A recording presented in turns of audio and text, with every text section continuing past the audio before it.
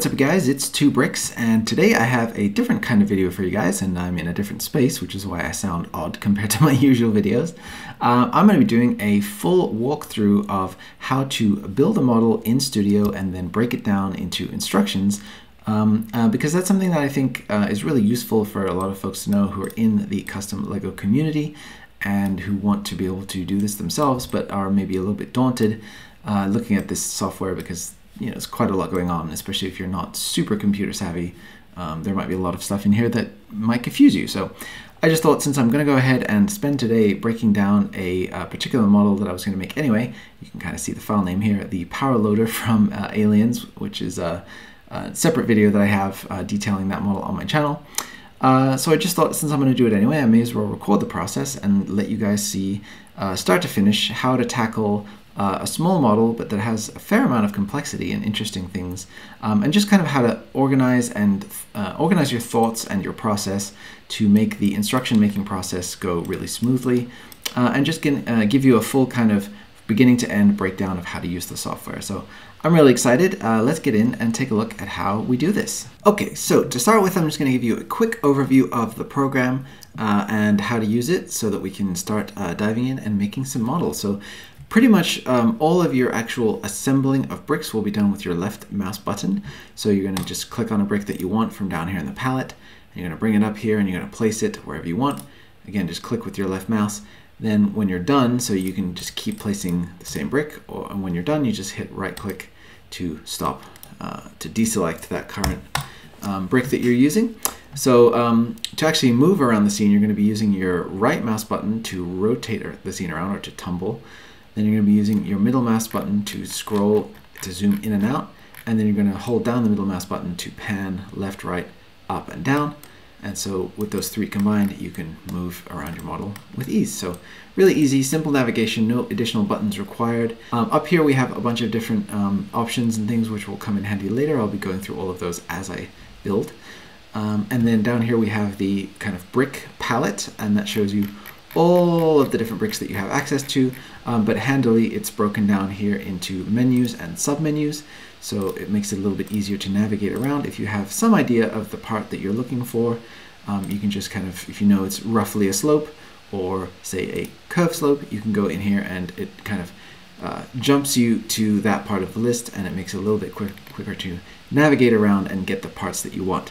You can also search for parts in here, which is what I do, for example, whenever I want to bring up an ingot. I always forget where those are stored, so I just type ingot, and it kind of highlights that area and cuts everything else out, and then shows you the piece that you're looking for right here. It's not the most reliable thing, but say if you're looking for something vaguely hose-like and you're not quite sure, you can see all the different things tagged as having anything to do with hoses in here, for example. So that's a fairly handy little feature that, especially if you're newer to the software and you don't quite know all the layout yet, that's something that can help you kind of eliminate some of that scrolling, is to just have a stab at searching for it. You could search for windscreen, for example, and it kind of updates as you type, so you can see in here. So that's really cool. To get back to the main menu here, to actually see all of the parts that are available, you'll want to just X out of the search here, because as soon as you start typing, it'll zoom in on just that, and you won't see the rest of your stuff. So over here we have on the right the step counter. That's something that's very, very important to the way that you think about and the way that you lay out your model with respect to making the instructions. So I'll be going through that in detail when we get into it. These little buttons down here have a couple of handy little functions. I forgot to mention those before we move on. So right here we have the turn on or off decorated elements. So when I turn that off, you can see here if I scroll down the bricks, we don't see anything with patterns on.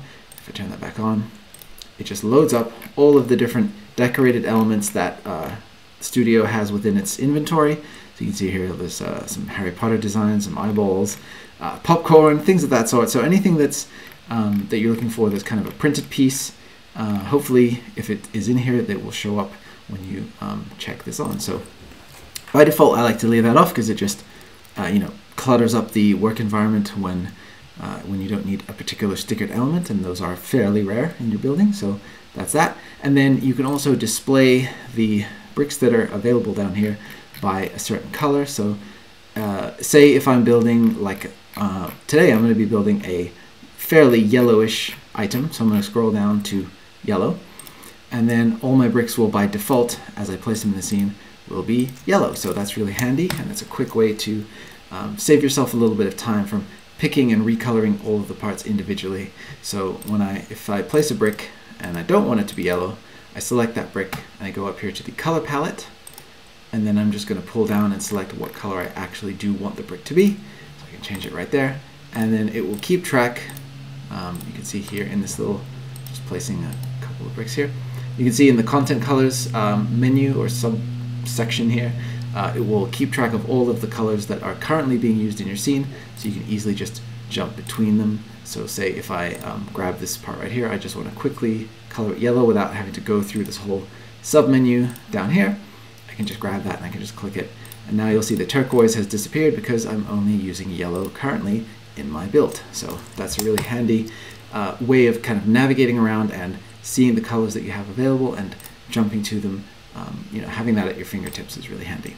That's kind of all the main stuff that I wanted to go through before we actually get into the building process. I know it's a very quick high-level overview, but that's really basically all you need to know for now.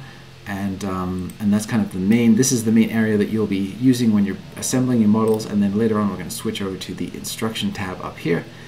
So we'll get into that later in the video. So for now, let's just start placing some elements. Okay, so we're going to start assembling our model now, and I have in front of me here in the real world, I have my model that I'm going to be breaking down, and I've kind of broken it into chunks, and I'm thinking about it in terms of the build experience and how I want the order of operations to be when folks actually go ahead and assemble this model. And that's going to be hugely important to the whole process here of making the instructions. So what I'm going to do is start the way that I would start any project, and I'm just going to pick the first element. So I know that I need a brick modified, and I'm going to be getting this handy dandy bricks on 3 sides, or studs on 3 sides brick here. And so you can see I'm just placing 2 of these in the scene because that is the first element that I need. And for my kind of main chassis here, that's going to be the central frame of the build. And so what I was just doing there is I was using the arrow keys left and right to turn this around, and you can use up and down to flip it any which way that you want. So that's how you orient your bricks before you place them down in the building area here. And then, so when you want to place a brick, you click on the icon here within the palette, you bring it over to the area, and you just kind of hover over until it gets to roughly where you want it to be. And you click once, and you still have that kind of selection, because that brick is still selected, it's going to just continue to place these every time you left click. I'm kind of building a sponge over here, I guess. So to get rid of that, you right click, and then that will deselect the current part that you have, and you can just click and drag over these and delete them. I actually don't need this one either. So I just need these 2 bricks to start with. Haha, 2bricks, that's my name.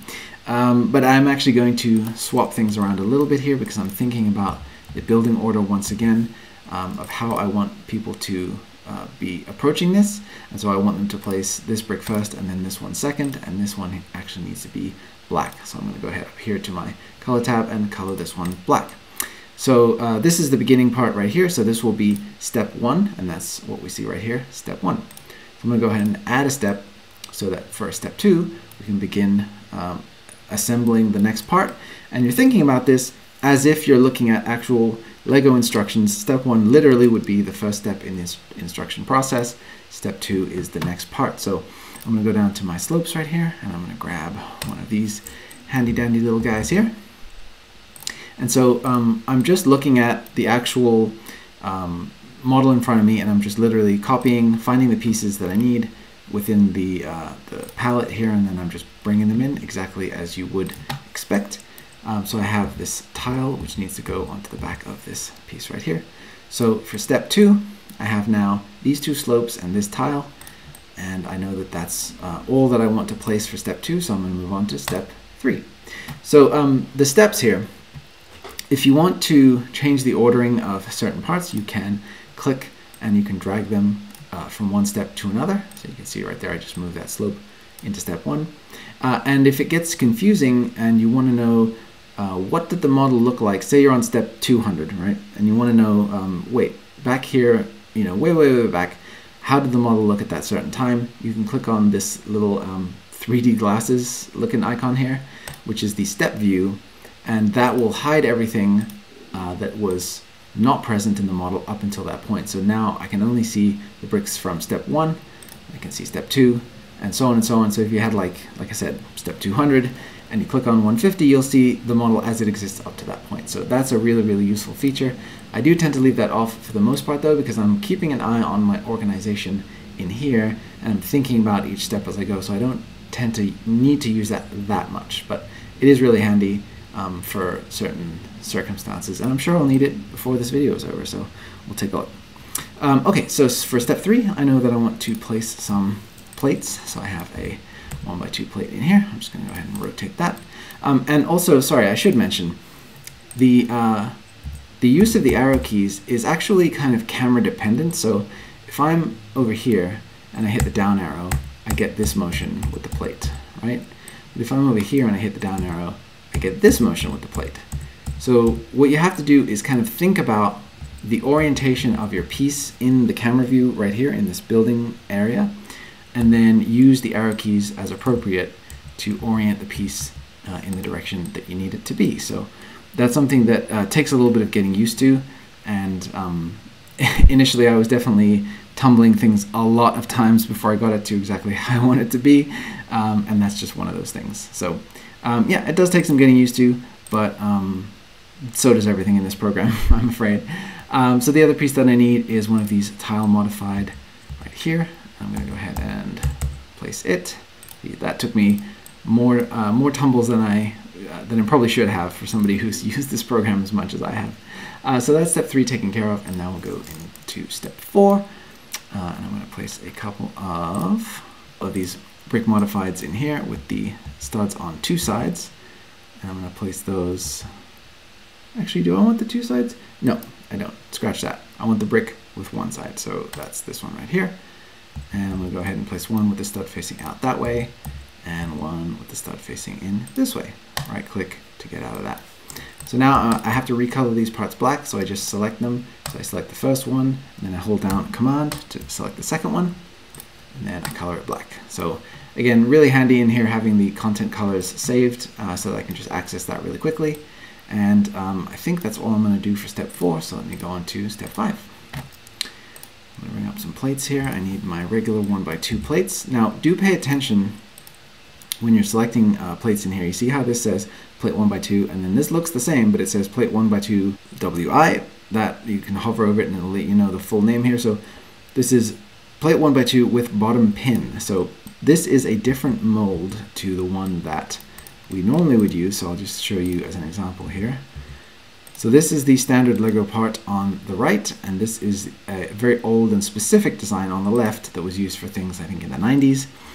And if you go ahead and place that in your model, you'll see here that the estimated price count for one of these is 14 cents per piece. The estimated price for one of these is 0.04, so 4 cents compared to 14 for this. So obviously, you don't want to be using weird old molds for your parts. You want to be using the most current or most common types. And so when you're selecting your parts in here, do be careful that you're not getting a specific one that is weird. So a good example also would be in the bricks category. There's the regular 1x2 brick, and then there's this one that has no inside studs. And this is used for transparent pieces. Lego has the specific mold for the transparent bricks so that you don't see all of that junk on the inside, but you don't want to be using that for your regular operations here. You know, that's gonna mess things up. So yeah, just usually the most current or most common one tends to be the one furthest to the left, but there are some cases where you just have to kind of learn the placement of the things over time, and you just kind of get used to it. But you can also hide certain bricks that you don't want to ever use. Like I don't want to I don't want to ever have that piece selected, so I can just go ahead and hide it. There you go. And then okay, sorry, this program does get stuck sometimes. And then if you want to bring back that part, There is a palette for hidden bricks, but I have actually forgotten where it is right now because I never, I never actually tend to use it if I had something I wanted to stay hid. But I will look that up and I'll find it later on and I'll show it to you guys. But yeah, there are so many palettes in here. You can see with all the different bricks and things. I think honestly, of all the stuff in this program that's tricky to get used to, finding where all the bricks are is probably the main tricky thing. Yeah, so see they have this whole new section in here for Belleville and Scala and Fabuland and all these really old retired things, so it's really cool. Okay, so moving on. So I want these two plates under here to be black. Usually the way that I determine what goes into a single step is, for this particular example, I have two plates that will need to sit on top of one another. So if I look at step 4 and then look at step 5, you can see now two new plates have appeared on top of one another. So typically for instructions, you want to have each new step only have one new kind of layer of stuff applied without having to make kind of sub-assemblies within the model like this that are kind of difficult to understand what is happening if you're just casually looking at the previous step and then all of a sudden you see two plates in here. It's like, oh wait, did I miss one previously? You know what I mean? It can kind of create a little bit of an issue.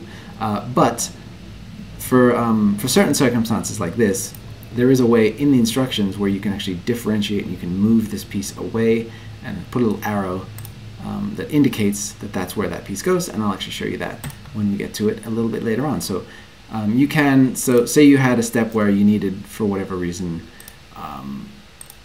10 of these, right? And you didn't want to have 10 steps, right?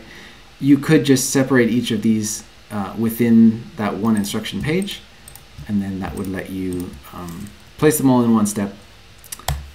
It's kind of hard. I'm not really explaining it well, but when we get into that part of the build, I'll show you. So let me just try to hurry up and finish this portion of the build here, which is just, we're only a teeny way of the bit in and it's already taking forever. So let me go ahead and find my plates modified with the little bars on the side. So this is another part of the process that really takes a while, is just navigating to all of the parts that you need. It can't be helped, you know. You just have to learn where they all are, and you just have to figure it out. So I know that what I need right now is the handle of a hose. So I'm gonna type in hose, and I'm gonna scroll down, and I need this part right here.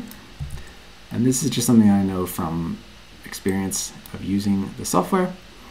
Okay, here I'm going to show you something that's handy in here. So you see how I'm slowly able to move this into place and get it just where I want it to be? Sometimes you'll find that it's kind of snapping in an annoying way.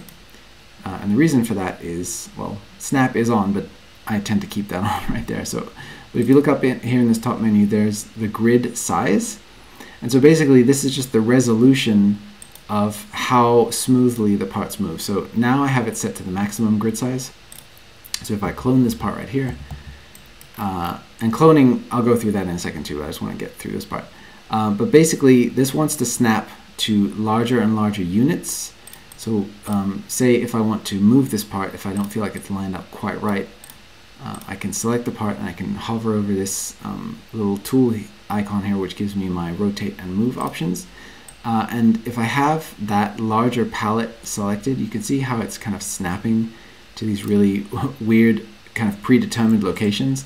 Well, if I turn the grid to the smallest size right here, that doesn't happen. You can move it very smoothly because it has the minimum amount of units to be able to move it really cleanly into place. So once again, so let me just go over the couple of things that I just showed you that are new.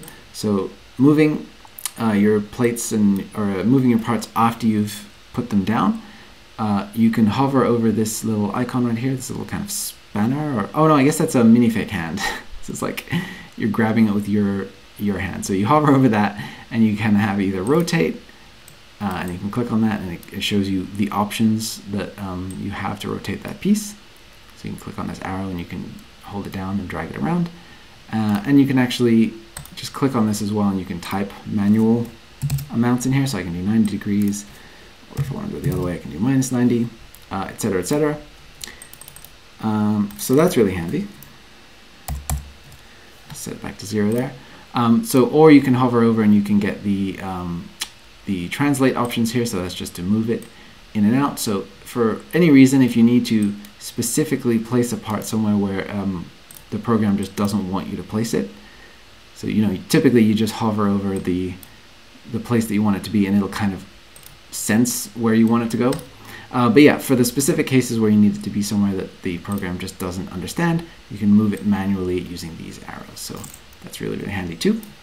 But yeah, I think 90% of the time you're just placing them where they need to be using the program's very intuitive placing options. Okay, so let me just hurry through and try to finish out the rest of this body. So for the next step, I need another one of these parts that I have in here. So I'm going to get my clone tool, click on the part that I want to clone, rotate it into place, and click to place it. Right-clicking to exit out of that particular selection. Then next I want to go in here and underneath I want to place some hollow studs. So let me go ahead and do that.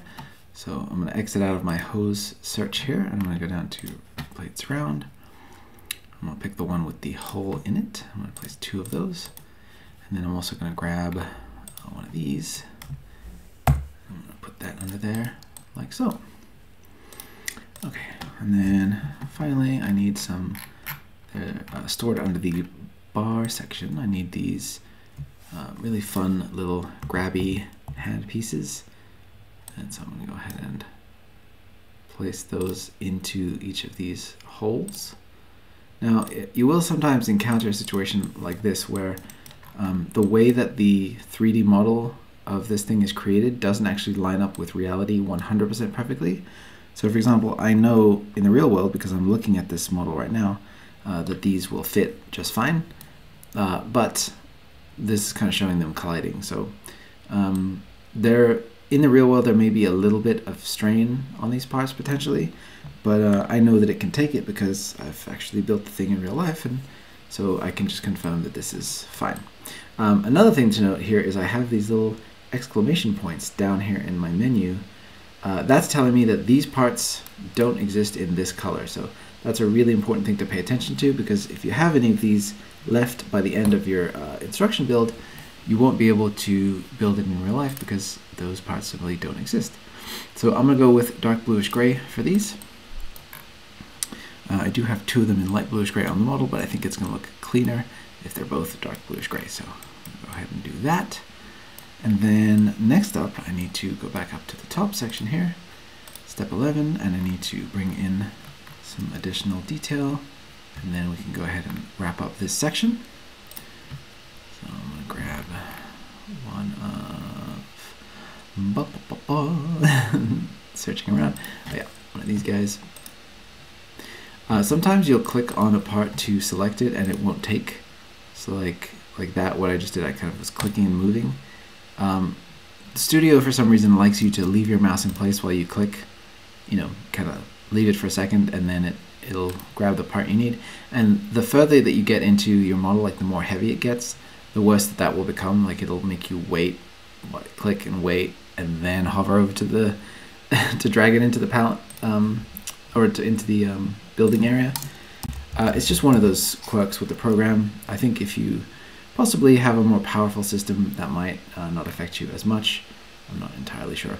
So I'm going to go ahead and place some lever pieces right now. And this is a good time to show you how to work with and manipulate these lever pieces. So that's handy. So I want the antennae of these to be facing upwards. So the way that you do that, if I was to just click on this rotate tool here, all it lets me do is move this side to side. But what I want to do here is actually, I actually want to move the lever piece itself. That's interesting. It won't let me. Let me pull this up again and see if I clicked on a weird version of this. Antenna small base with the yellow lever. Okay. That's interesting. So what I'm going to do is try one of, say, these parts right here. And I'm going to make that in yellow. No, that still doesn't work. Okay. That's odd. So I guess what I need to do is to be able to place the antenna. Let me see. Antenna. So yeah, I don't want to build this as two separate parts, but it doesn't seem to want to let me move the tip of this. Oh wait, hang on. Okay, I figured it out. Let me delete these.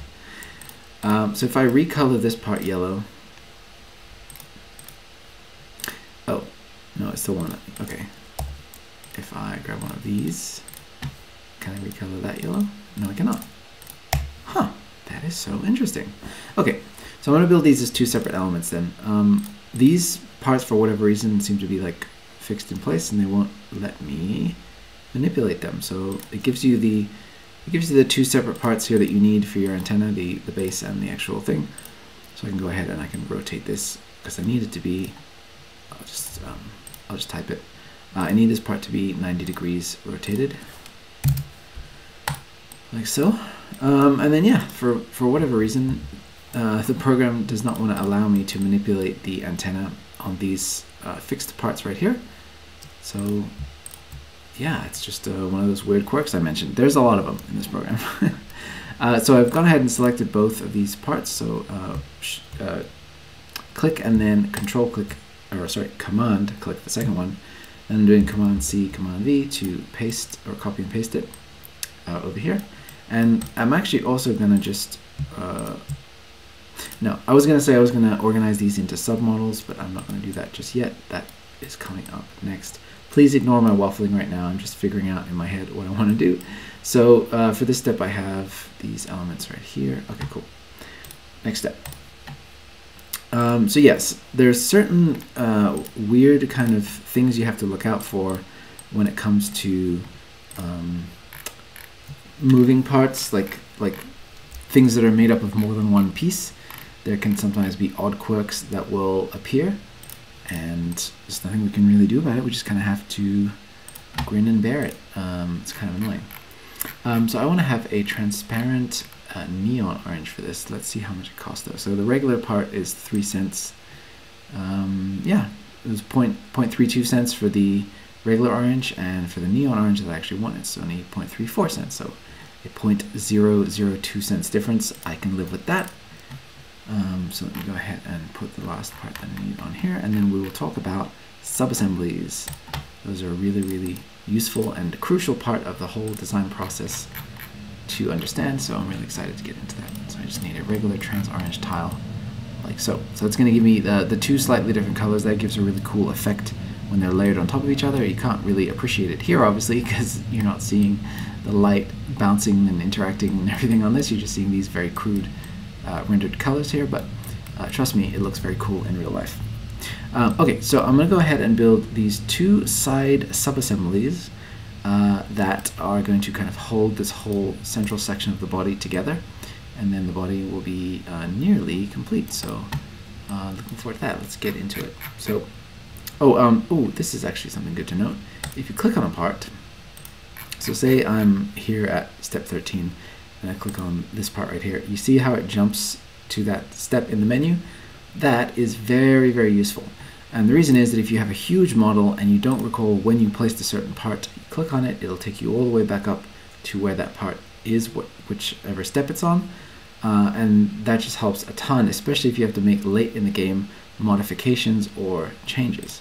And actually, let me just show you that really quick, because it's also a very finicky part of the whole process. So say I realized in this step that for some reason I actually need one of these inkwell pieces in here, right? So you can see here I'm in step 1. Don't move that.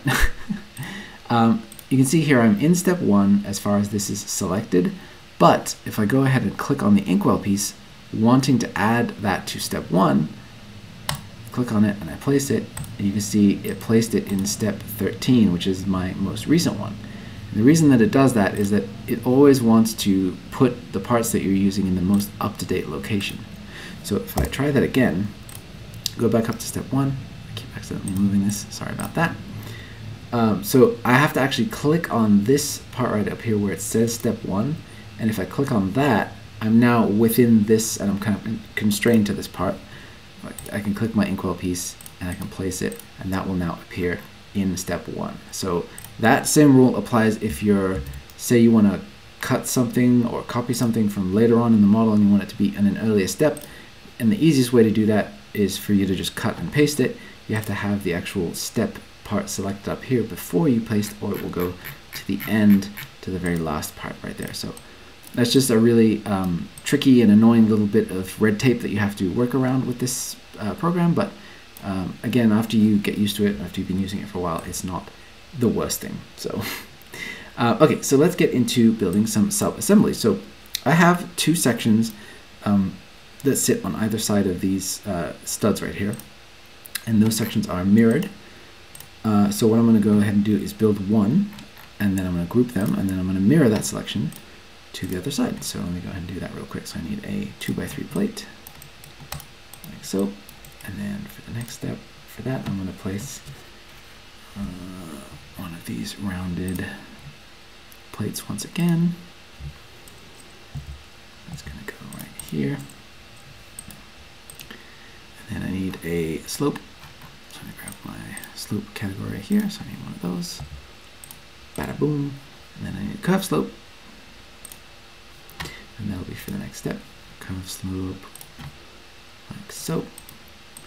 And also in this same part right here, I need, from my bars, I need one of these round studs with the bar attachment. And I'm going to make that into light bluish gray because that's the color that I need.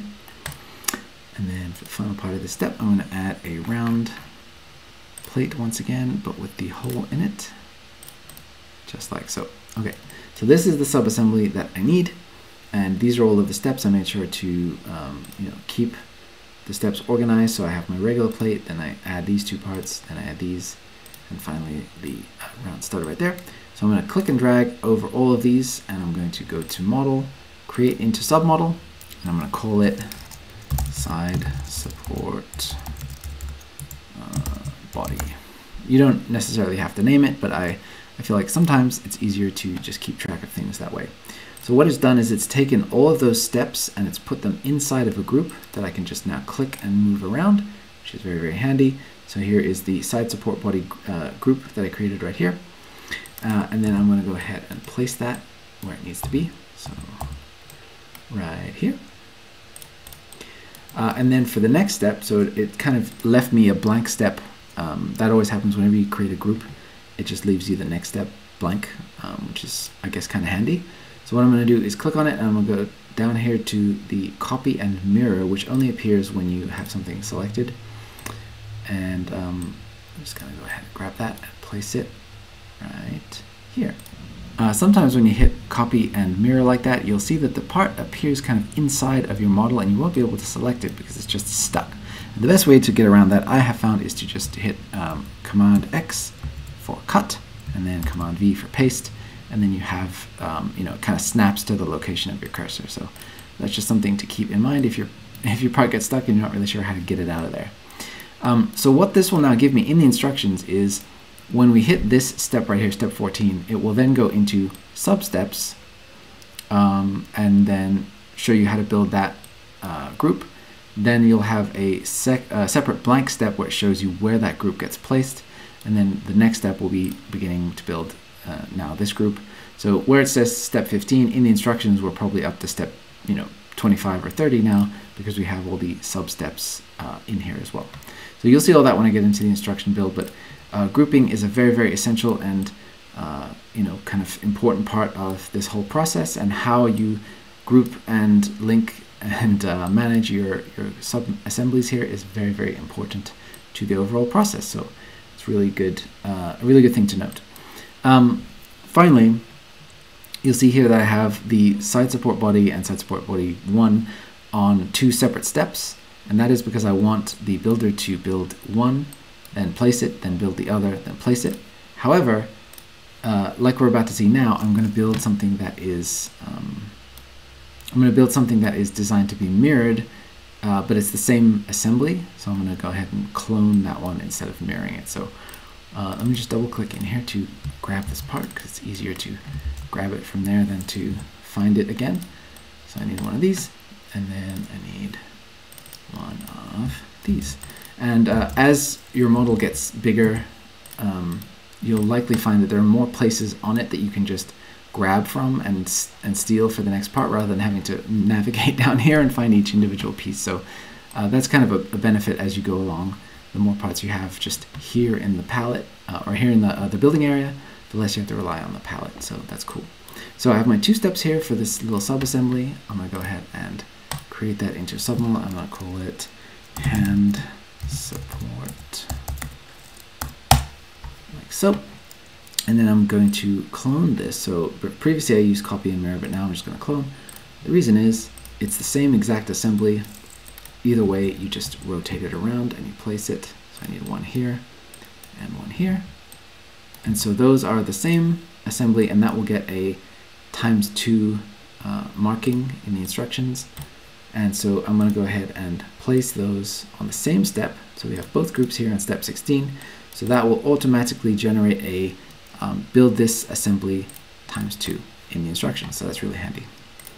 So then moving on to step 17, I'm just going to quickly save because the program is kind of finicky, like I mentioned. So sometimes it will just crap out on you. So I'm going to go ahead and place the final couple of elements that I need for this torso, and then we'll move on to the limbs. So I just need a modified tile, which is one of these that has the cut at 45-degree angle. Go ahead and place that on here, one there and one there, and I need both these to be black. And there's that. And then I need a plate as well. I'm going to place that on the same step of the instructions. Then on the next one, I'm going to put an ingot piece. So I'm going to type ingot. Grab one of these, put it there. And then make that black. And then next up, I'm going to place these regular round plates back here. And then I have another sub-assembly coming up. So I'm going to grab one of these once again.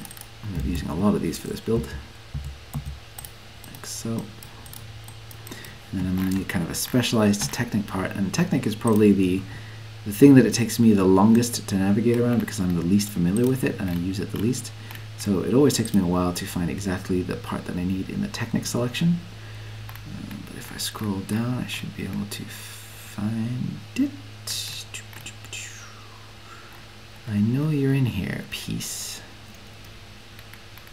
Come on, make yourself known to me. Let me know down in the comments where the part is that I need. No, I'm just kidding. You guys don't know. How would you know? You can't see what's here in the real world. No, it's definitely not in the gears. Could it be in with the axles? No, it should be here. Okay, wait, let's see. Bop, bop, bop.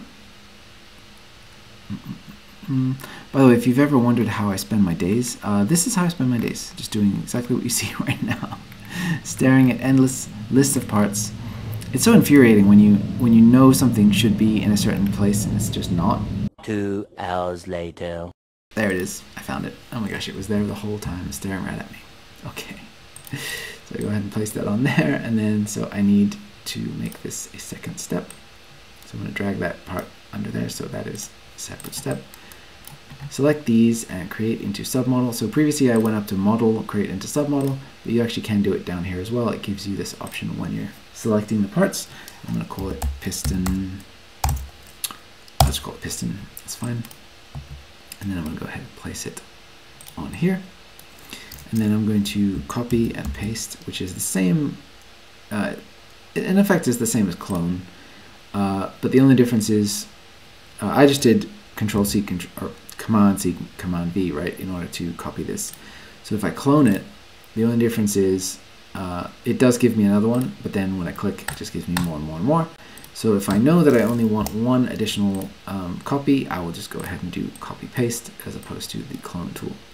So I'm going to just move this roughly into place here where I need it to be, because the piston here is going to connect to this bar that you see right here.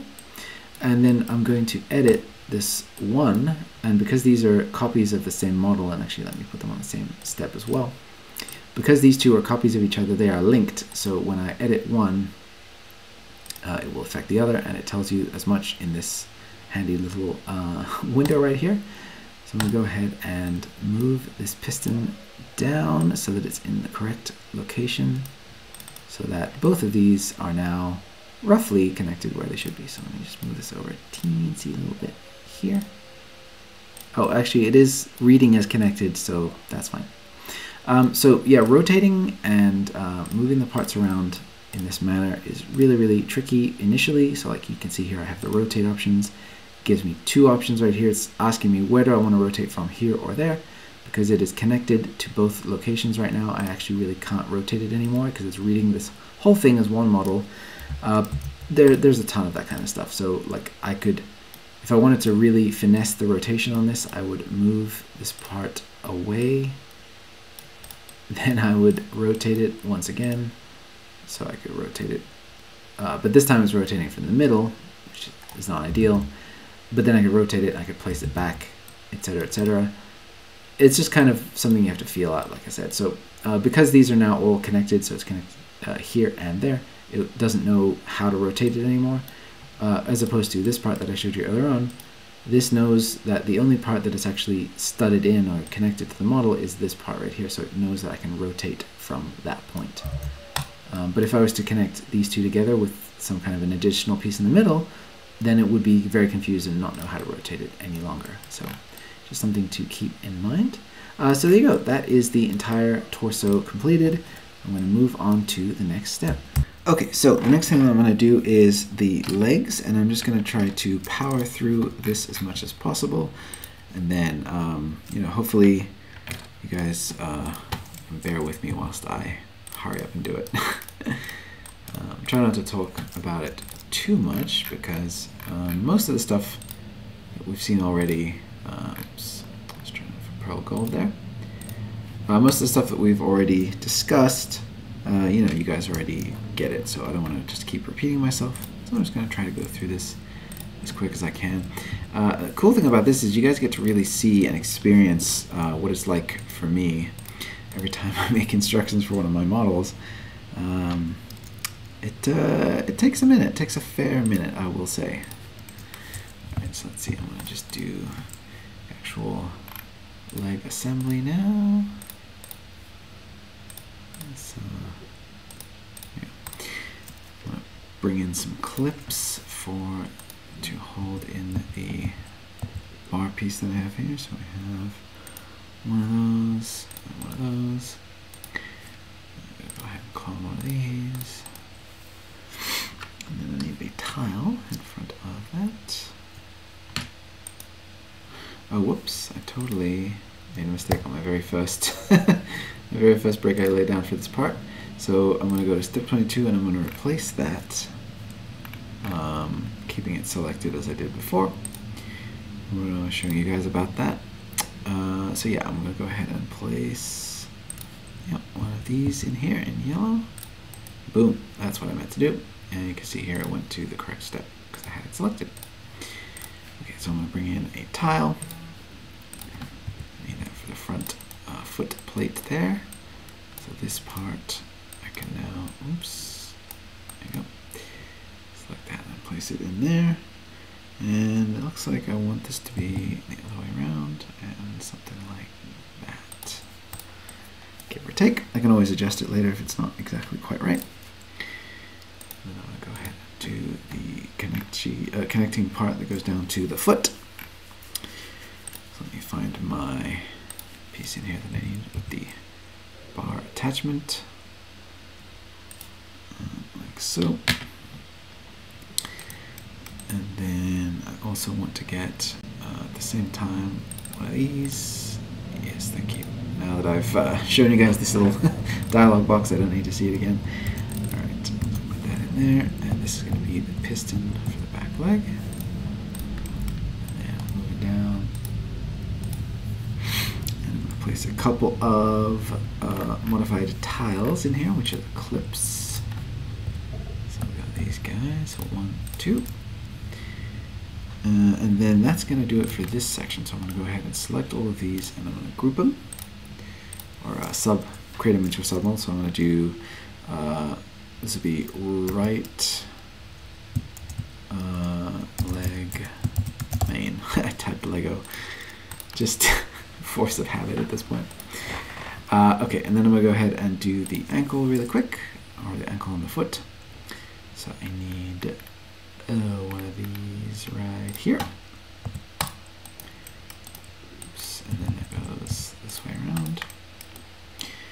And then, so I'm going to build it separately, like away from the ankle assembly. So this is going to click into here, but I'm just going to build it here because I want to be able to easily select everything and you know, make it into a group as well. So I don't want to have to like carefully, you know what I mean, carefully try to go around picking all the pieces, because that's in the way. So that one wants to be black, and then I'm going to use, getting a little bit ahead of myself here. Let me go ahead and place these in the next step. Oh, and another thing that you can do, if you have a piece that you want to move to somewhere specific, you can actually go right click on it and you can say move to, and then it'll give you the steps here. That can be a little bit tricky sometimes, because depending on how many steps you have, it may be not apparent right away where you want to move it to. So I tend to just grab pieces and manually drag them to where they need to be, or just cut and paste them and place them there that way. So let me get the parts here for the toe.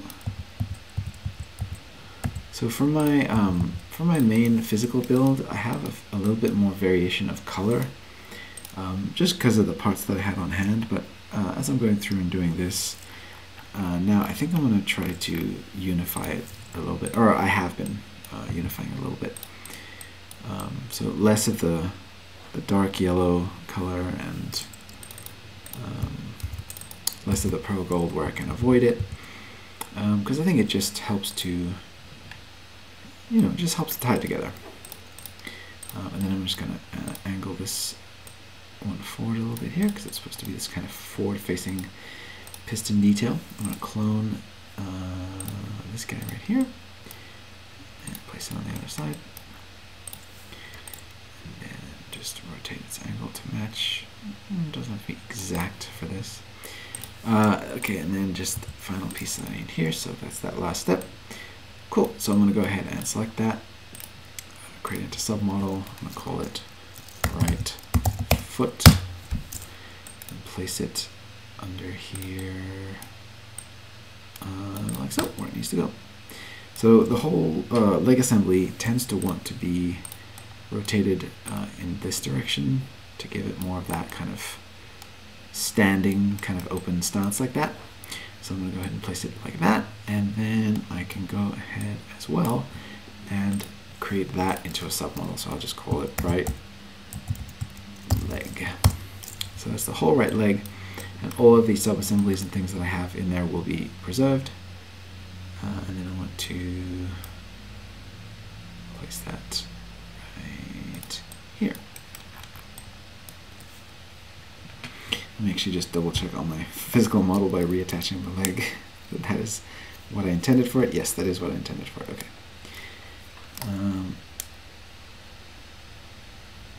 Cool. But I think the spacing seems to be working out more comfortably on my physical model for some reason. Where, let's see.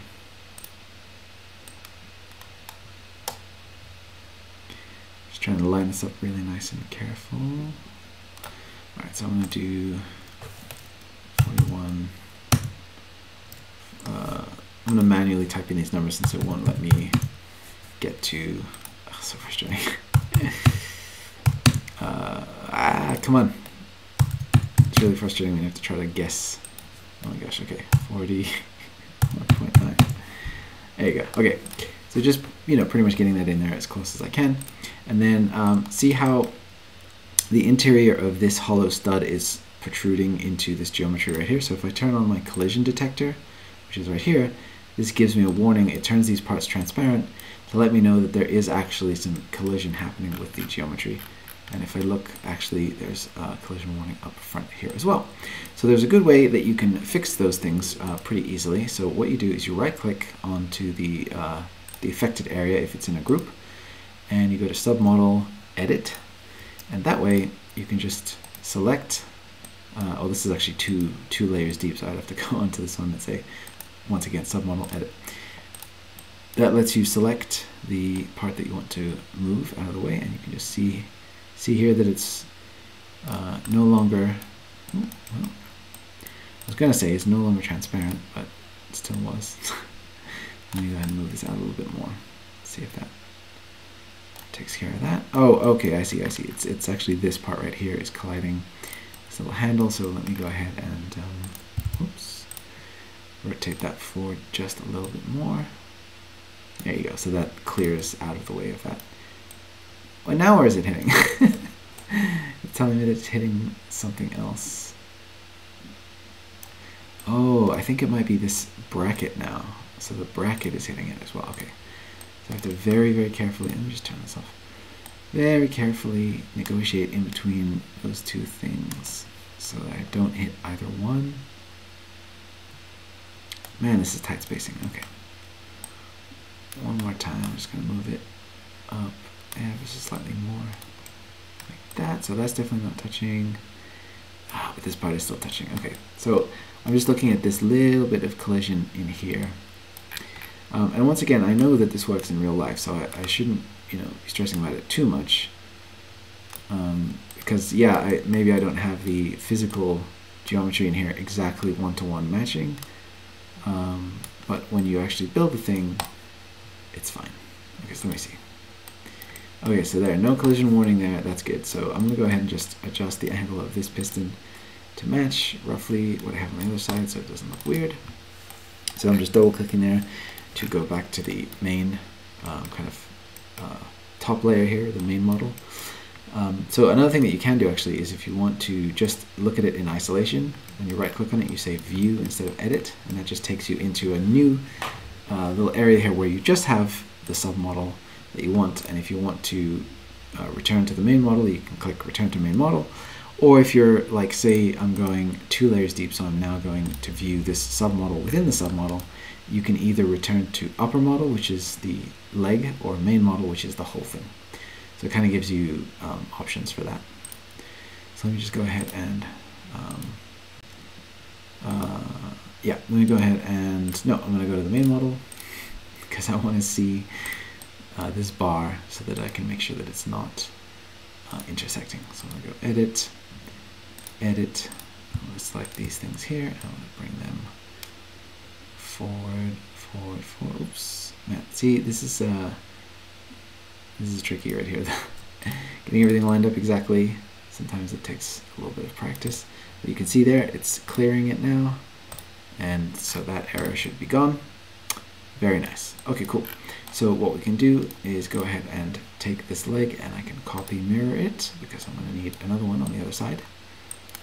Go ahead and place that where it needs to be. Just like that. I think I could still stand to move this forward just ever so slightly. I know I said it's kind of a pointless thing, but it does bug me a little bit sometimes. I'd like to get things lined up as much as possible. So do 39, no, it's 37? Nope. Okay, let's do 38.8. Oh, you guys, this is painful. Okay, 38.7. As good as it's gonna get. Okay. So now that I have the 2 legs done, I can go ahead and do the arms. So I'm gonna add a step here.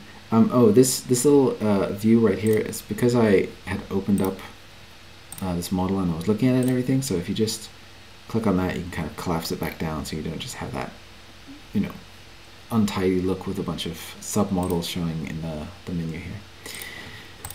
Yes, let me go ahead and do the arms. So I'm going to start with the main kind of attachment point, which is just below the elbow. So I'm going to go to my modified plates, add in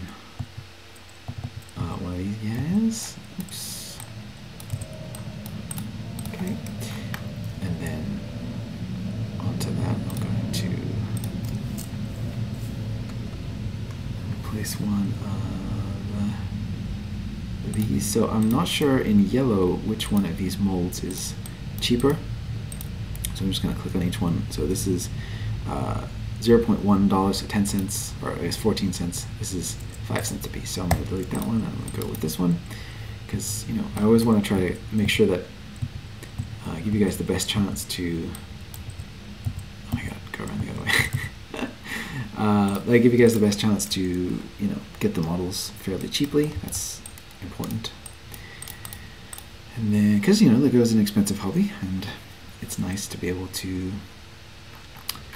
not have to spend a ton every time. So I need a tile here. So I need the 1x1 tile with the lip underneath it. That's the regular mold right there. Next step, I'm going to go to my slopes, and I'm going to get a inverted slope. One of these, and that's going to go under here. And then also we're going to do a little assembly with some plates and sandwiching in yet another one of these piston pieces. So I'm going to grab one of these, boom, boom. So when you see me here, I'm just double clicking to go inside, copying, clicking, double clicking again to get out of it, in case you're wondering what I'm doing there. And then, so that's the bar, and then we need one more of these plates in here. Cool. So that's kind of the main assembly there for the shoulder.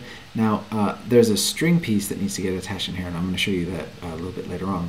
String pieces are not good in this program. They are not handled very efficiently.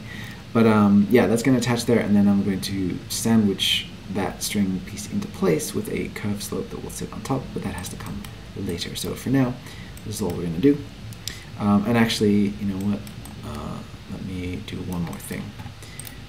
So inside of these sub-assemblies here, I actually was supposed to put a pneumatic T-bar piece. So let me go ahead and add that at the end. So T-bar, let me go ahead and find one of those. Pneumatic T-bar. Okay, and this is what attaches the arm. And so I just wanted to put that in there, and of course it only comes in gray or black, I think white. Oh, and brown. Yep. Okay, cool. So then let me go back to the main model, and let me just actually copy that piece, and then we'll go back into the other side here. So submodel view. I'm going to add a step at the end, and I'm going to place my T-bar piece in here. Like so, and then I want it to be, I believe I want it to be facing down actually, so that way. I believe that's right, okay. I can check it when I look at the main model if they don't match. Okay, they match, cool. So yes, this part right here is going to plug into this part right here. So let me go ahead and create into submodel, like so, and then I want to go ahead and just place it on here because it's already in a group. And then I'll do actually going to rename this one. So if you forget to name it like I just did, you can go ahead and just rename it. So I'm going to do left arm upper. Cool, cool, cool. And then and instead of right leg mirrored, I'm actually going to also rename that to be left leg instead. So it's a little bit clearer. Okay, cool. And then I'm going to go ahead and do the forearm. So I need another one of these pieces. I'll go ahead and get that. Then I'm going to go into my plates modified and grab one of those. New step. One of those handy dandy, these guys. Let's see. Yes, I think this is the mold that I want that comes in yellow. It is. Okay, cool. So yeah, there's two different mold types for this one. There's the older style one in, oh, that also comes in yellow. Okay. I thought these were only like gray. So this one is 4 cents a piece, and this one is 13 cents a piece. So actually, I'm going to go with the old mold. There you go. Cool. So then that attaches to there, like so. So then I need a bracket. Let me go ahead and grab one of those. And I need one of the up-facing ones. Go ahead and do that on a new step. And then into that, I'm going to place a fire hose piece. Oops. I actually meant to just type hose, but you know what? I don't even need to do that because just remember to have one right here. So that goes into this little hole right here and becomes our handle for Ripley to hold onto. And then, so that is actually the forearm complete. So I'm going to go ahead and group that. Great, into submodel left forearm. Place that on here where it belongs. Cool, cool, cool. And then I want to do the first hand. So let's see, I need a modified brick. I need a headlight brick for that. And into that headlight brick, I'm going to place one of these.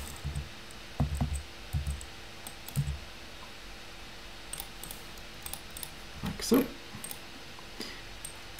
I'll just do that on a separate step because why not? Make life easier for everybody who's following along on the instructions. And then I'm going to place one of these on top of here. And I'm just going to grab one of these from in here. Another reason why grabbing the parts from within your model is a good idea, oops, put that the wrong way, is because you know that it's the same mold. So all of these parts in here, I don't actually accidentally have a second type of clip piece, which just can complicate things and make it harder to order the parts that you need. So it's better to try to keep everything as consistent as you can.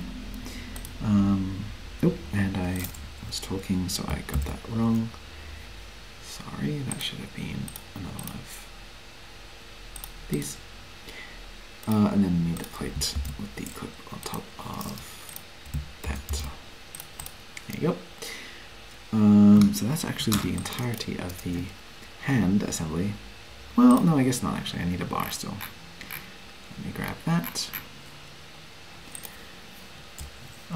But yeah, so when you're making instructions like this or digital files like this, you really want to try to keep cost in mind, but also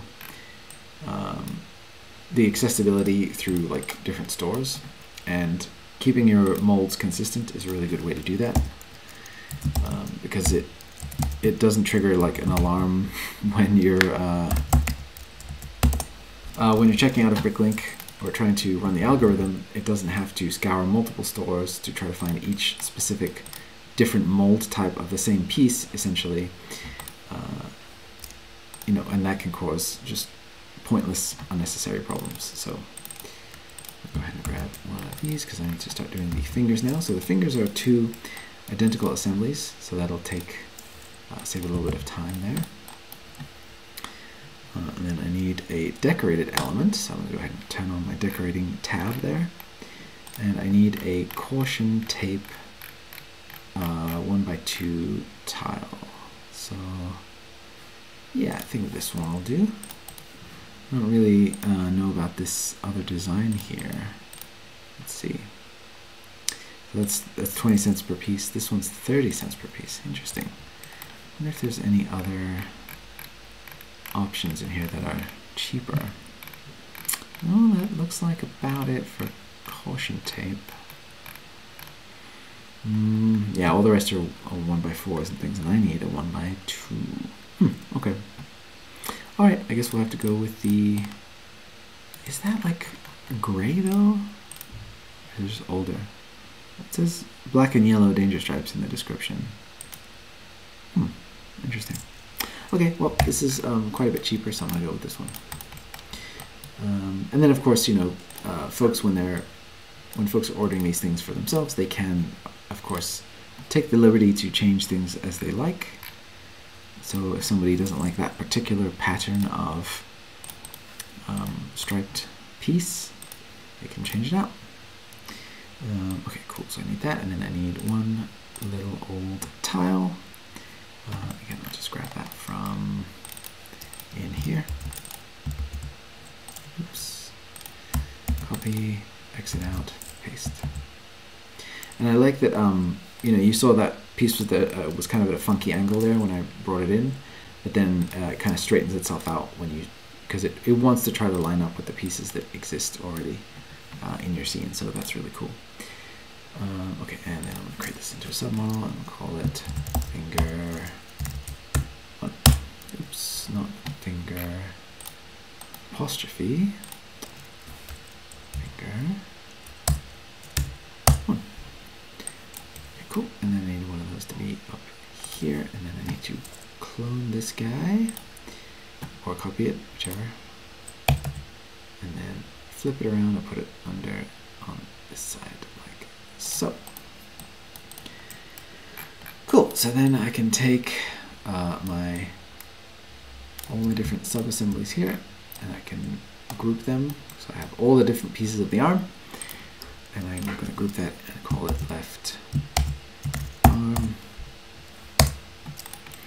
And I'm going to do a copy mirror for that. I'll place it on this side, and it's pretty reliable, the copy mirror thing. But sometimes if you have things like I don't have any here, but if you have like wedge plates that are a really specific size that there are kind of two elements of, like there's a left and a right mold for that particular piece, sometimes it will get confused and it will orient things weirdly or do funky stuff with that. So do just check after you do your copy mirror that it's behaving the way that you want it to. So there's that. So we're almost done. Let me go ahead and do the roll cage element, because then I realized I need to switch a few things around actually, and we'll do that afterwards. So that'll be a good thing for you guys to see as well. I'm just going to collapse some of these tabs that are open under here for no reason. So the roll cage is fairly simple, so I need a couple of bars. First one being a 4 long yellow light saber hilt bar, and then I'm going to add on to that one of these.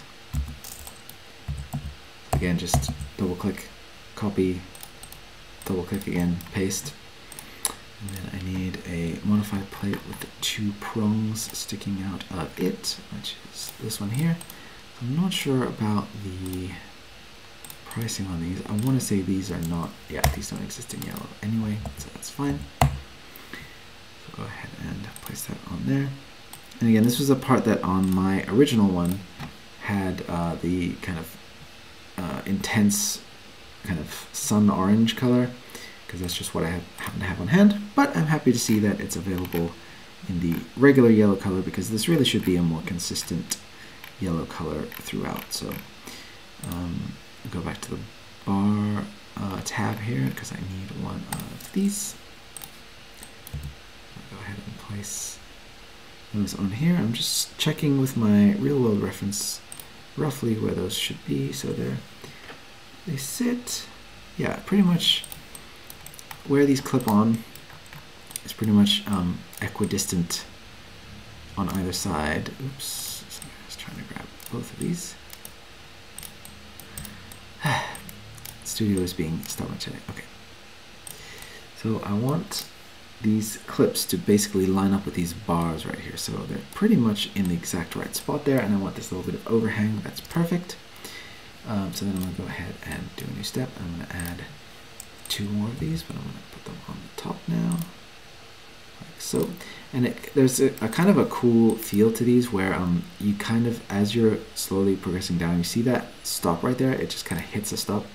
That's the program's way of letting you know that it's all the way in as far as it'll go, which is a really handy little feature when you're trying to line up something that you can't actually see the interior of. So I like that a whole lot. So I didn't need to add the bar onto this step, so I'll go ahead and move it down. And then we need 2 sub-assemblies, so I need one of those. What are those things called? It's it was used as an arm, so let me just type arm. And oh, Exoforce, that's what it was. So I need an Exoforce arm. I think they're in here somewhere. So you can see how much easier it is to type and then scroll a little bit rather than trying to search through every single category. So I really do encourage you to get comfortable with that. So this is the mold that comes in yellow. The other one is not available in that color. I'm gonna go ahead and place that there. And then I need another one of these Exoforce hand pieces. So really a true Exoforce sub-assembly here. The arm and the hand that were designed to go together initially. Go ahead and place that in there. Get it down in there as far as it'll go. So, oops, about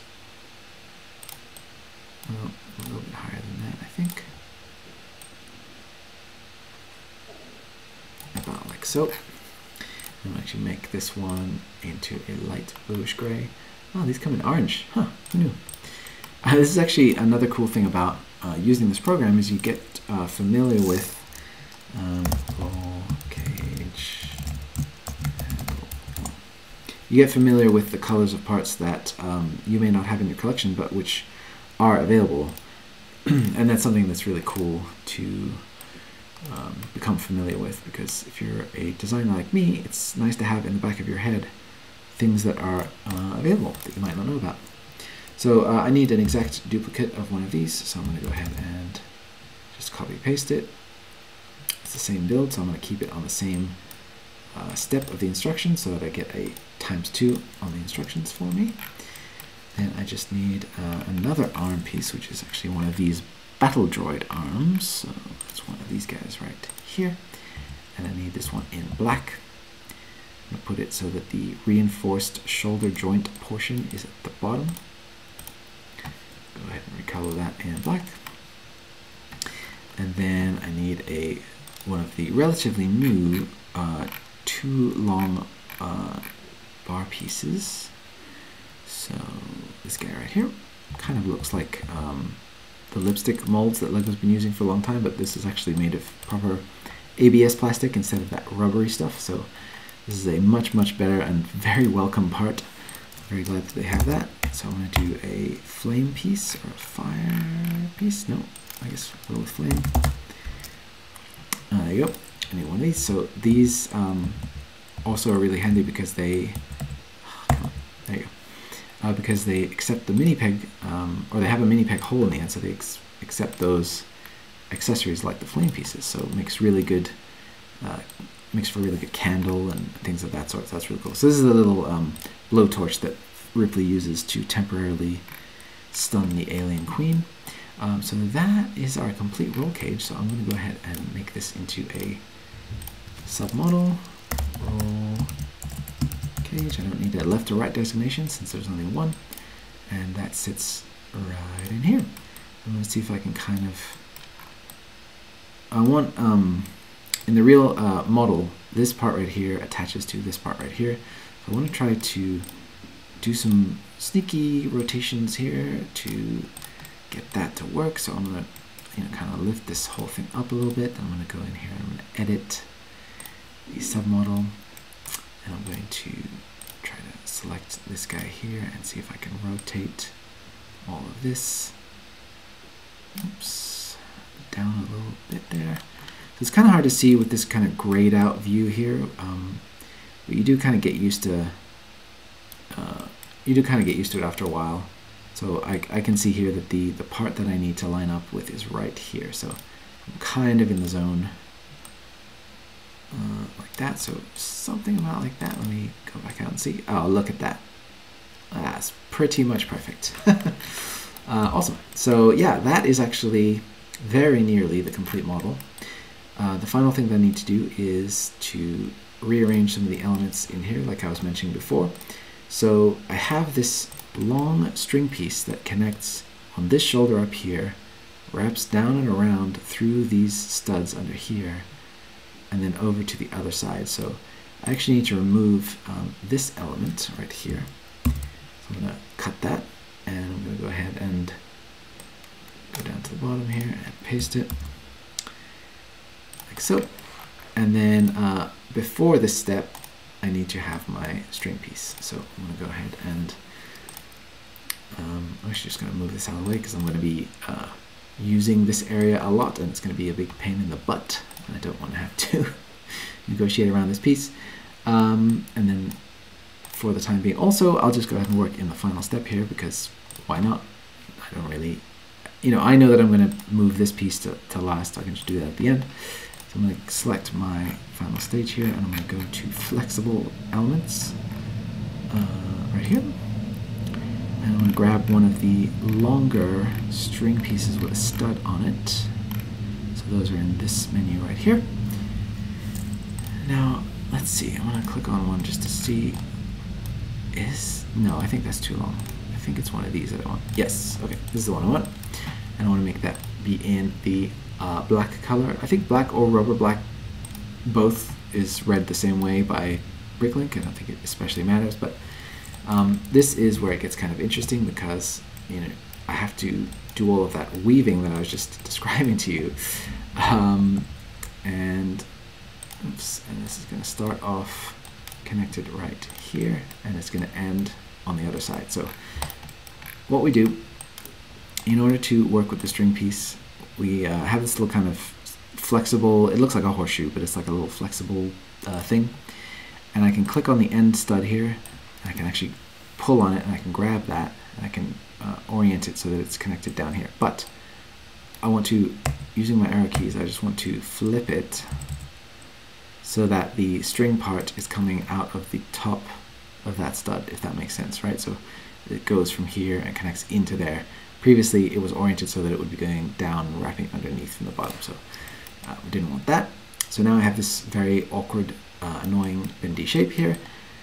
And this is where, I mean, Anakin would say this is where the fun begins, but it's not fun, trust me. So you kind of have to slowly move around the shape and drag the different parts of the string around, and just sort of click off when you're done editing the shape, and then you sort of float your way to something that kind of makes sense. So this is sort of right. Let's see if I can grab this and just pull it out a little bit here. And then once the string goes inside of other pieces, it's really, really difficult to then grab it and move it around. So I'm going to try to move these parts out to the side. Just one here and one there. Like I was mentioning previously, this is the one part of this program that I think really needs work. There needs to be some kind of manual shaping control for this. That just simply doesn't exist, or you know, better options for like a follow tool of some kind. I'm trying to drag this out. Oh man, this is really not going to work. And also, be careful when you're messing with this. If you hit undo, so like say you had a shape that you kind of liked, and then you messed it up, and you hit undo, it will undo into the previous state. Not like one click back, but all the way back to when you first started manipulating it. So I would lose this entire shape, and it would go back to being a U sticking out of the top of this thing right here. So that would not be good. I'm just checking this against my real world model to see how I had initially lined this up, because I want to make sure that it's connecting nicely. So bear with me 1 second. 2 hours later. Okay, so after about an hour of messing around, this is the best that I could come up with. So what I ended up doing is I copied all of the relevant parts of the model and just duplicated them over here, including obviously the string. So I could work on the string away from the model because the parts kept getting dragged to the inside. I'm actually going to delete this horrid string right here. Yeah, the parts kept getting dragged inside of it, and then I couldn't access them anymore. So what I ended up doing is just copying the parts that I roughly wanted it to go around, and it's by no means exact at all. And usually what I resort to for this kind of thing is I take a photo of the physical model showing exactly how the strings should be placed, and then I go ahead and just insert that into the instructions. So I'm just going to go ahead and cut that string, and I'm going to paste it over here and just connect it. And you know, it's wobbly, it's busted, it's going through the model in a few places, but it's close enough. And one tip that I did find to working with the string is up here we have this camera button, and if you click on that, it gives you a bunch of options for different orthographic views. So orthographic being flat with no perspective, and so working on it, you know, a little at a time in these orthographic views, I was able to, you know, ever so slightly tweak, and bring things closer together. I'm actually gonna copy this and paste it over here. Sorry, there you go. I just wanted to have a backup string in case I messed this one up. But so basically what I did was I found the view that was kind of the closest that I wanted to see, and then I would just go ahead and just ever so slightly, oops, a little at a time. You can see it's incredibly frustrating. Drag the points out one little bit at a time, and even the very slight movements that I'm doing now, you know, there's no guarantee that it won't just break and flip out on you and just get destroyed. And you can see there a bunch of my hard work that I already did before has now been destroyed because this is all going off in the wrong direction. It's supposed to be coming through here, and it's all going off. So yeah, like I said, the string system is awful. It's absolutely, I mean, I hate to say the word trash because I sound like some kind of video game commentator or something, but it's basically, that's the only word I can really think of to describe it. It does not work. So hopefully the folks over at Bricklink are, let me just delete these, are working on that, working on a better solution for the string at some point, because it's not really functional. So what I'm actually going to do is move this this tile piece to the same step as the string, because the string is actually supposed to feed through this tile piece. And what I'm going to do is add an instruction, separate photograph for that, that's going to show how that's supposed to work. So moving on to the last two pieces of the build. So let me get rid of my strings here, I don't need those, and get my two curved slopes. So those will just be a single step here at the end, boom and boom, and those just lock the strings in place. And there we go. From the front view, it looks pretty darn good. You can't see all of the messed upness back here. I mean, it's not that bad. You know, you can kind of tell what it's meant to be doing. So yeah, so that is the finished model. I'm going to go ahead and switch over now to instruction mode. So I just hit save. Every time you switch to instruction mode, it makes you save anyway, but I like to do it on my own just in case there's a crash, and who knows what might happen. So then immediately here you're confronted with this step editor. I guess here you can sort of figure out, I actually never use this, but you can basically move things around up and down it, I believe. You can reorder the stages and everything. But the part that I always go to is the page editor, which is where you see the actual physical instructions that are automatically generated by the program thus far. And now it's your job to go through and look at each image and say, is it clear what's happening here? And if not, you basically, as you hover over the central page here, you see this blue border that appears. If you click on that, you have the option here to change the step view. And so you can go ahead and you can rotate the model around until you see the correct orientation for what you want to see. Now, each of these parts can actually be individually moved, so that's, you click on the individual part and you get the buffer exchange. That's what I was telling you about before, way back at the start of the video, where you have these arrows and you can click on them and it'll basically move an offset, and you can see in here it gives you numerical values for those offsets. So you can move the parts out of the way, and you can do, like, you have a little arrow right here and you can show the person who's building the instructions what they need to do. So you can pick the color of the arrow, as you can see there. You can move the beginning and end of it. So if I wanted to say, you know, it's wonky and it has to go on this stud, you can kind of move that around. But typically the default arrow is pretty good. But yeah, I just like to show like, okay, so there's two parts, one is going onto the other. Then to navigate between the pages here, you can just click on each page, or you can hit A to go back to the previous page, or D to move on to the next page on a keyboard. So AD are your two kind of backwards and forwards controls. And then you basically just go through and you look at, so here, I know that these two parts are being laid down, but it's kind of hard to see what they're doing exactly. So I'm going to go ahead and do a change step view here. And then you get this rotation icon that appears on its own, which is really cool. Sometimes you don't need it, like on that first step when I changed the orientation, I didn't need one of those because it's step number 1, and there's nothing to change, right? Because it's just getting going. And then if, say, I can't really see the stud on the other side of that, the other side of that face there, and I just want to make it really, really clear to the viewer what's going on in this step. So what I'm going to do is I'm going to just add a tiny bit of, sorry, I should have been negative, tiny bit of rotation here, just so that I can see the stud on the other side here and here, and then we can move on, and I can actually just reset this angle to the kind of more standard orthographic view going forward. And then here, that's actually the example I was telling you about in the earlier part of the video. I wanted to move this down. Now, if you click on the arrow, it automatically moves it up by default, so I'm going to go ahead and do minus 40 for that instead of 40, so I move it in the downward direction.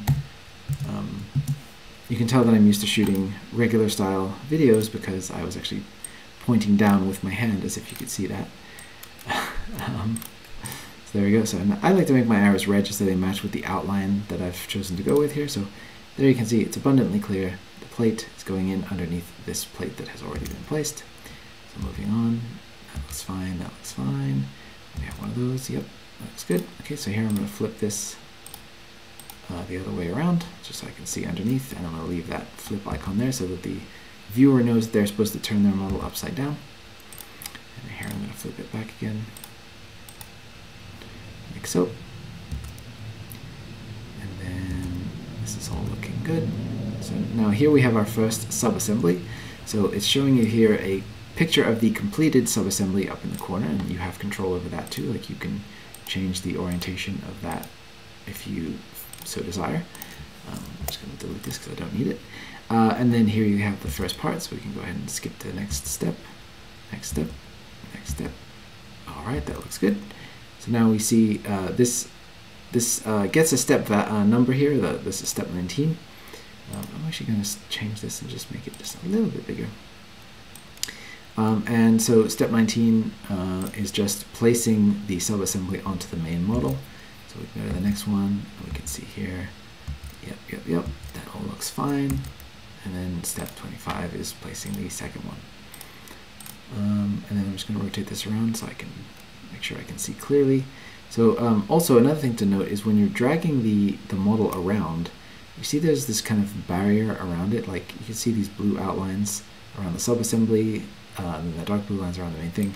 If you try to drag this outside of the bounding box here, it won't let you, because it's making sure that what needs to be seen for this build can be seen right here.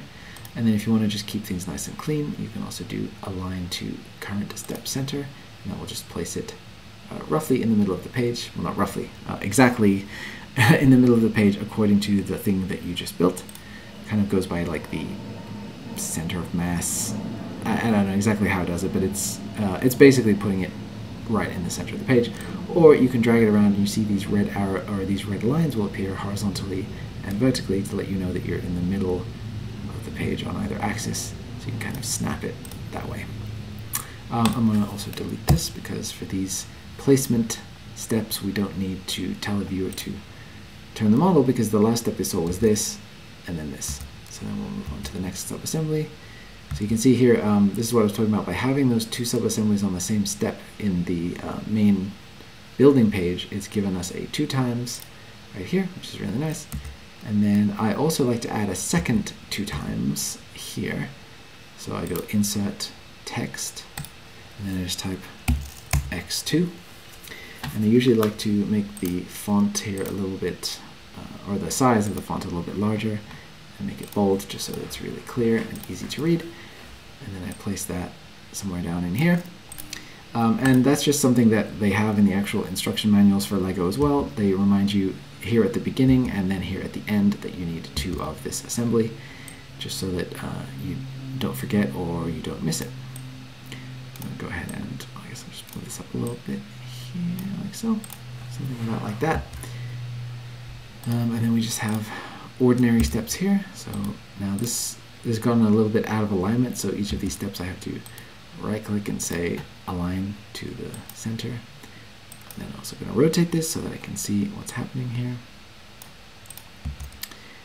And then I have my 2 times. So actually I should have up here copied my ×2 checkbox.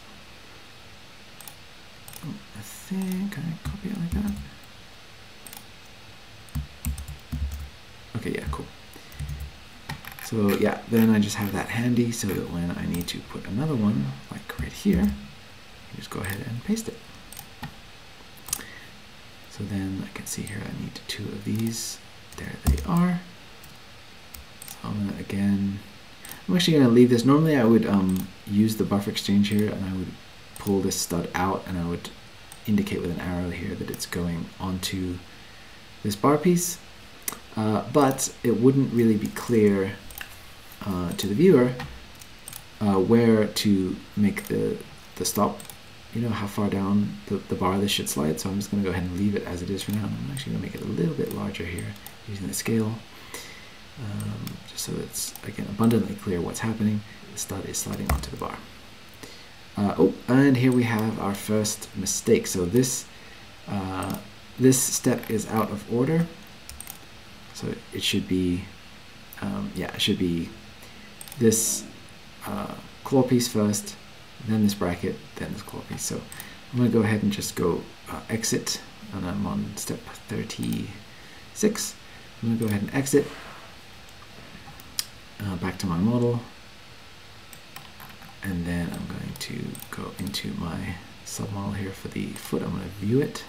I'll have to make this change for both because since I mirrored it, the mistake will be apparent in both models. So take a look here at the step order. So I have my plate and bar, and then I have my bracket, and then I have my plates modified. So that's not what I want. I want this plate here to come first. So I'm going to drag that up into this first step. And then I want to create a new step right in here. So this is a new blank step, and I'm going to go ahead and drag the bracket down into that. So the new order of operations is the bar. Let me just click on my glasses here so I can see the step order. The bar and the stud, the clip, the bracket, then the next clip there. So that works great. So let me go ahead and actually return to the main model for that. Now you see the leg is missing. That's because I had the step view on, and so it hid those items, and it remembers that when you go out to the main model. So it's something to keep in mind. I just turned off the glasses and that went away. So let me go into here once again. So I'm going to create a new step 3 in here. Move the bracket down into that. Move this clip into step number 2. So once again we have bar, clip, bracket, clip. Perfect. Okay, return to main model, hit save, and go back to my instructions. So I left off on step 36, so if I just type that into this little thingy up here, this little box, I can jump right to that step.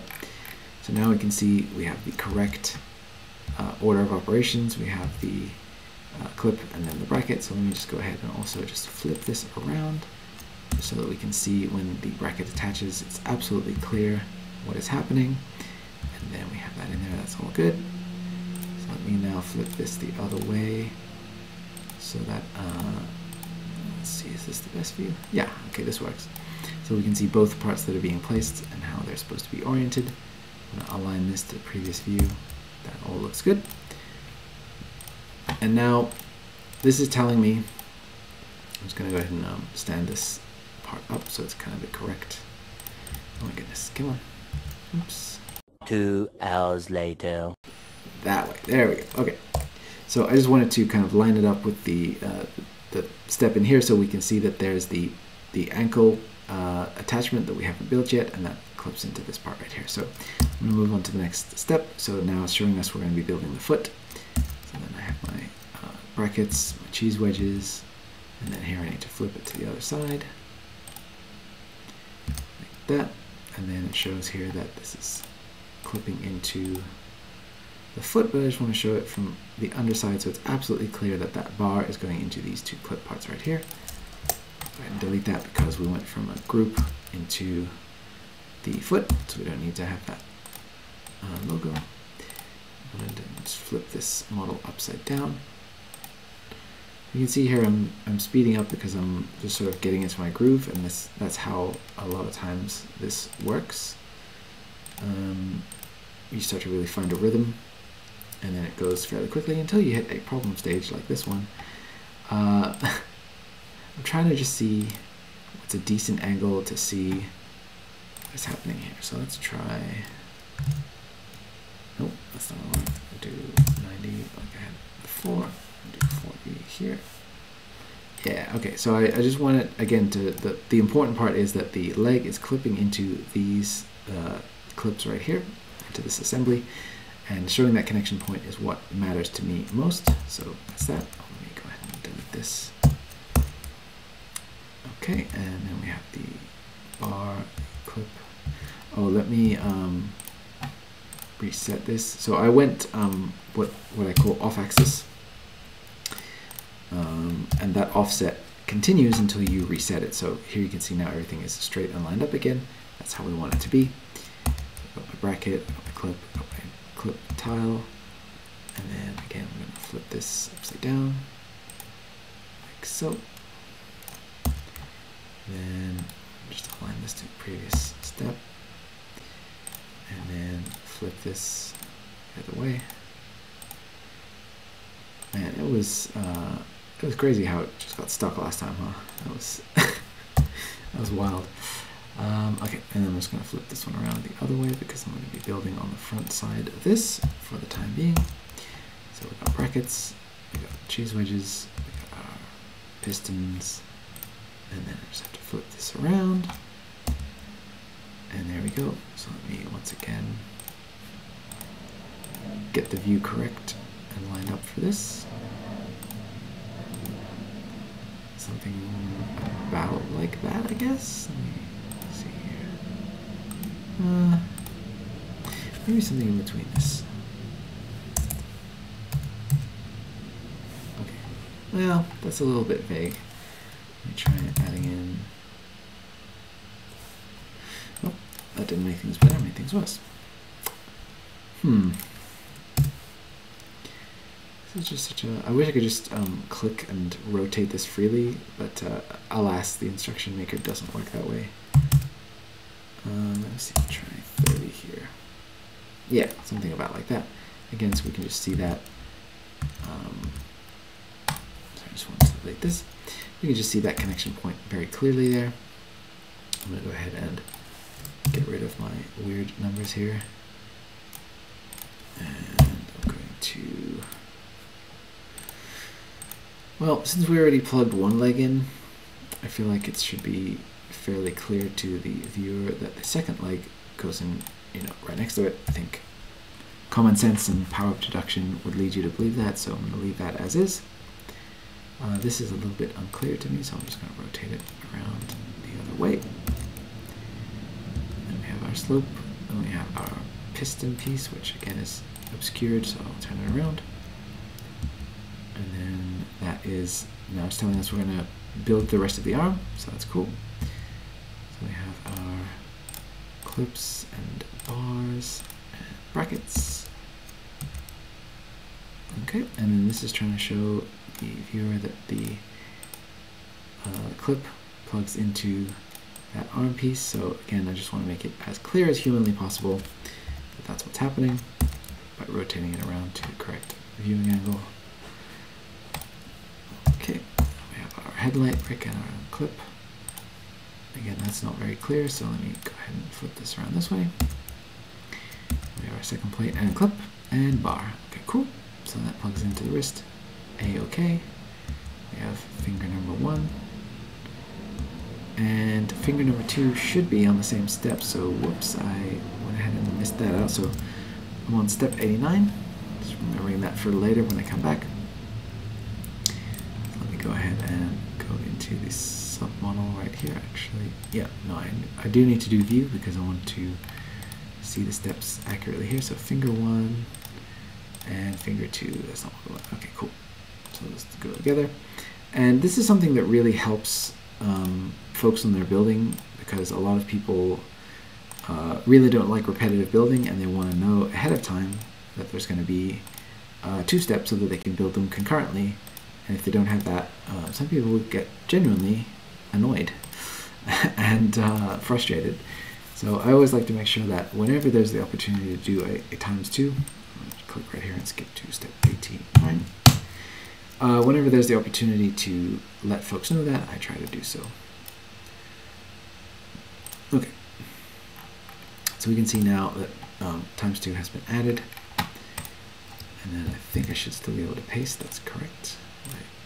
Extra warning in there. So now we have 2 fingers in there, like that. Perfect. Okay, and then I'm just going to rotate this around to try to get a better angle on the arm and where exactly it plugs in. This works pretty well. Now I'm having a little bit of an annoying issue right now. Let me try to align this to the center. Where that bounding box was just coming too close to the edge, and it wasn't letting me place it there, so I just did the manual align to step center, and that worked pretty well. I'm going to go next here. I'm going to go ahead and flip this part around because it's just clearer that way. I should have done rotate it once more. That way works better. Okay, cool. And then once again flip it here.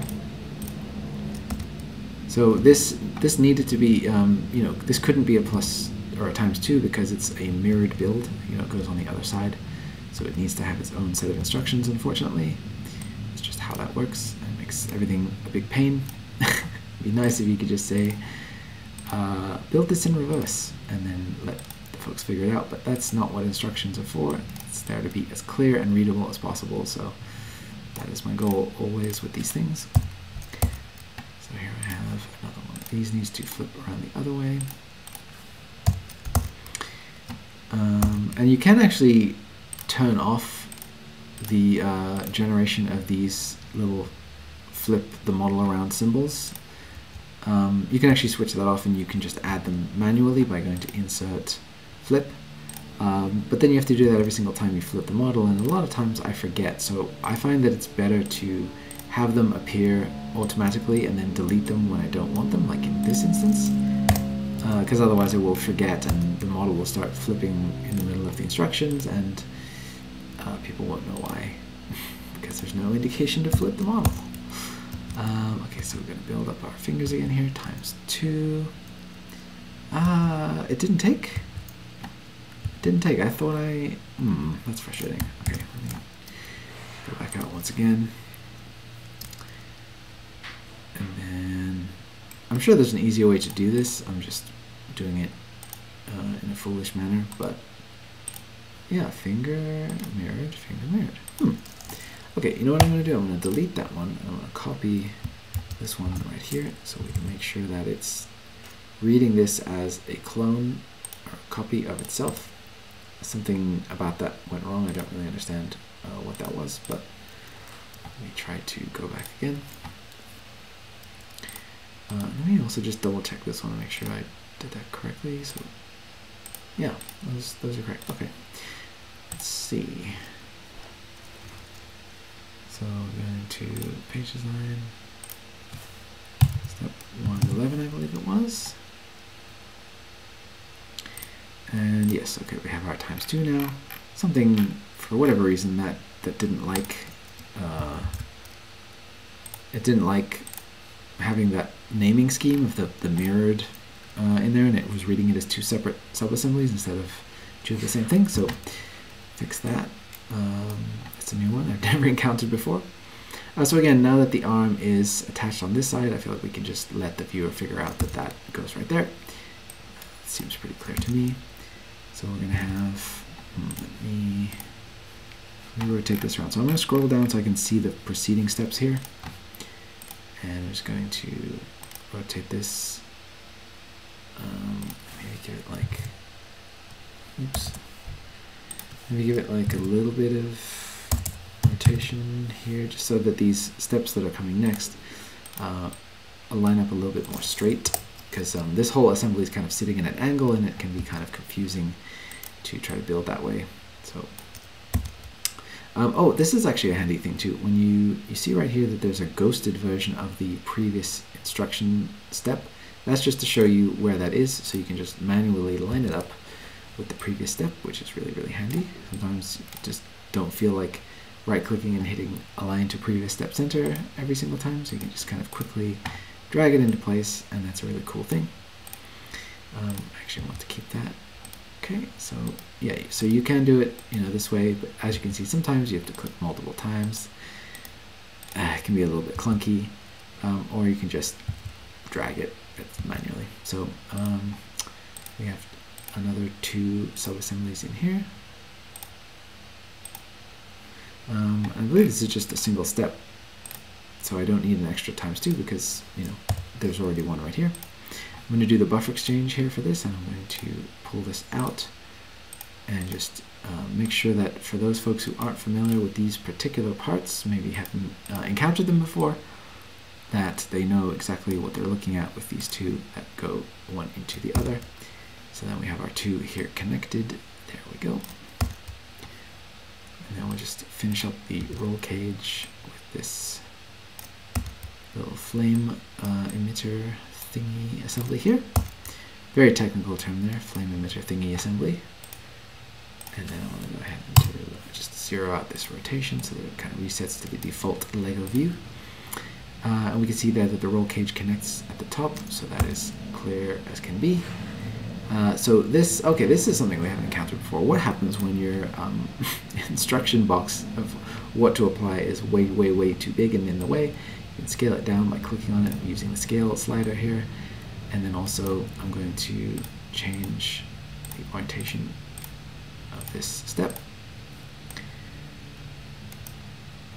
And later on, not in this video, but later on, I will go and take a photo of this model, and I'll show exactly where the strings should be going, and that'll just make that a lot clearer, because yeah, currently it's extremely baffling to look at.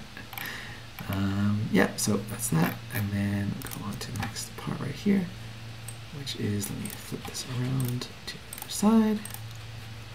Just the final part here, securing those strings in place. And that's the last step. So if you want to add a page, you can go ahead and add a page here, and you could put, for example, a nice render, or you can add the a list of the parts that were used. So you do insert bill of materials, like so, and then it'll just generate a list, and it'll just give you, it's displaying very weirdly right here. Not sure why it's doing that. Oh, I think the string piece is throwing it off. Okay, wait, let me try to get this just right. Will that, if I drag this out a little bit? Okay. I just want to not have that final row right there. Okay, this one. So yeah, it'll give you the bill of materials here that goes into the end. We don't need this page. That was the one that I was saying you could do a little render if you wanted to. But that's really all you need, so everybody can kind of reference and make sure that when they get their parts in the mail, they have everything that they need, and they can compare it to this list, because it just gives you an itemized breakdown of everything that's in the set, and that's very handy. So I've started to include those with my more recent instructions, and I think that that's a really helpful thing to do. So the only thing left to do is to export the instructions, which you can do here. I usually leave all pages selected because I don't see, there's never really a reason for me to export part of it. Do it as a PDF size, as size number 1, that's fine. And then you can just call it, I'm gonna call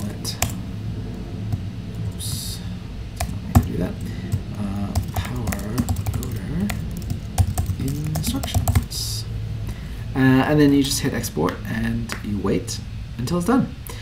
So that's that. I mean, you got the full rundown there. Sorry, I'm just cracking my knuckles after that long process. You kind of got a full scope look at the whole process there, including some weird stuff like working with the string flexible parts. It's very specific use case. Probably not going to come up too often in your builds, but I just wanted to include that section for you there because it is, again, a very weird, intimidating thing to look at when you start playing around with it.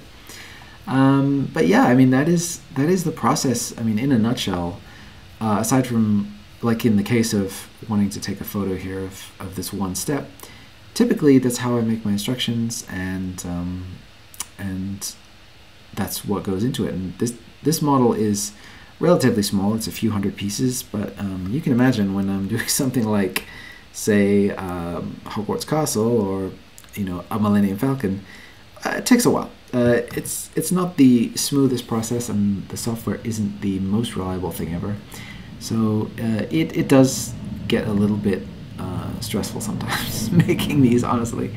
And the fact that the software kind of stutters more and more as you get more pieces down is definitely not helpful. So that's another thing that I hope eventually is going to be ironed out of the software, that it performs better with higher piece counts. But I understand it's not easy to just have like a bajillion parts on screen, and the software is working hard behind the scenes to make things happen, so I get it. But yeah, that's about that. So I really appreciate you guys for watching. I'm just waiting for this to be done here so we can take a look at the finished result. There you go. So you get this little pop-up window that says, would you like to be taken to the folder where it is at? So that is, oh yeah, right here. So it's, look at all my instructions. Yeah, so power loader, just do a little preview of it here. So you can see it's all in there. There's definitely more stuff that you can do, like I didn't cover call out stages, which is where instead of having a separate set of pages for a group, you just have a little kind of mini pop-up window on screen that shows you all the steps inside of it.